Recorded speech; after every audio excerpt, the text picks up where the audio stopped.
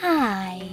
In front of me is Motorola G54 and today I would like to show you how you can manage adaptive brightness.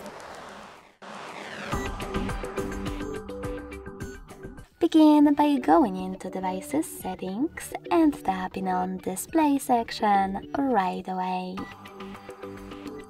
Following that, click on the gray switcher next to Adaptive Brightness to activate it. So when I do that, as you can see, auto brightness is on, but you can always turn it off by tapping on the same switcher again.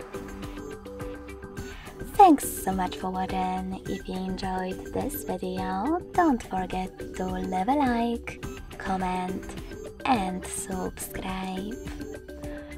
Bye!